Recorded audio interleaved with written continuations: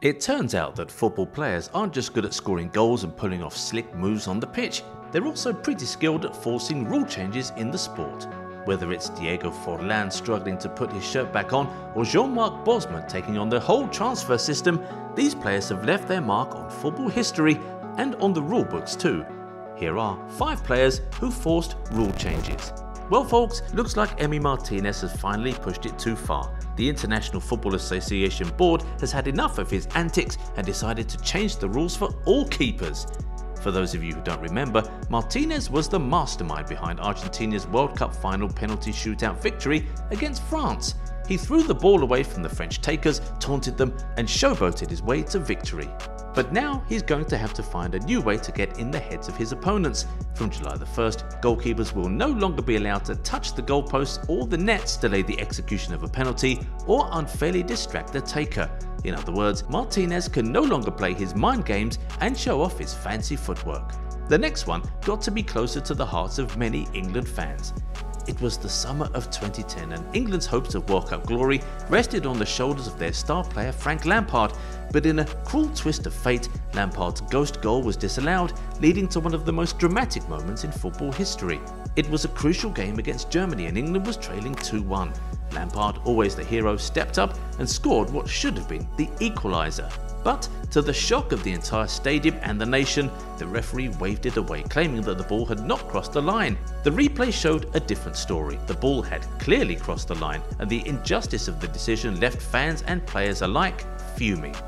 If the goal had been allowed, England could have drawn level at 2-2 at half-time, and who knows what could have happened after that. But Lampard's disallowed goal did more than just cost England a chance at victory. It brought about the birth of goal line technology and in the long term led to the use of VAR. Now, thanks to Lampard's misfortune, we have the technology to ensure that such injustices never happen again. Speaking of injustices, oh boy, we got a story for you about Denmark winning Euro 92. It's an epic underdog story, but the way they did it involves some spectacular shithousery that actually rushed through a rule change in football. So their keeper Peter Schmeichel had this time-wasting tactic where he would take a back pass, wait for an opponent to come close and then scoop the ball up. It was pure anti-football genius and he used it throughout the tournament. But the tactic was so effective and annoying that it led to a change in the back pass rule to what we know today. Goalkeepers aren't allowed to pick up deliberate passes from their teammates anymore. And you know what's crazy? The rule change came into effect right after Euro 92 ended. The Danes even took it to the next level and started passing back from midfield all the way to Schmeichel just to kill time. Talk about taking advantage of the rules. Denmark might have won Euro 92, but their act truly revolutionized football from there on.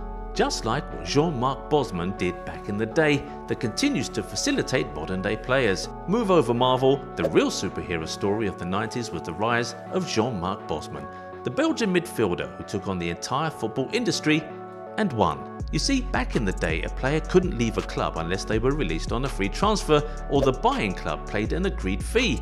But when Bosman's club demanded an outrageous fee, he was left with no choice but to take them to court. It took 5 years of legal wrangling, but Bosman emerged victorious, with the European Court of Justice ruling that players could leave their club for free once their contract was up. And just like that, the transfer market was changed forever. No longer would clubs hold all the cards. Players could demand huge signing-on fees and salaries to make up for the lack of a transfer fee being paid. So the next time you're watching your favourite team sign a big-name player on a free transfer, remember that this is all thanks to the unsung hero Jean-Marc Bosman.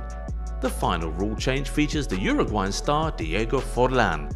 Now picture this, it's November 2nd, 2002 and Diego Forlan is subbed on during a match against Southampton. The game is tied at 1-1 and it's crunch time. Forlan swoops in and scores the game-winning goal, ecstasy. He rips off his shirt and goes wild with celebration, but when it's time to put his shirt back on, disaster strikes. He can't seem to figure it out and ends up playing with it in his hands like a lost puppy. He even made a tackle without his shirt on. It took 3 people to finally help him put the shirt back on. Talk about a wardrobe malfunction. Who knew that this hilarious moment would lead to a rule change? FIFA came out with Regulation 12 in 2004 stating that players can't take off their shirts or even cover their faces with them. Apparently, it was considered excessive, and the players who disobeyed the rule would get a yellow card. Moral of the story, don't take off your shirt during a game no matter how pumped you are. Okay, that's all for today. While you're at it, please like the video if it's informative. Also, subscribe to the channel and turn on the bell notification so you never miss any videos that we post.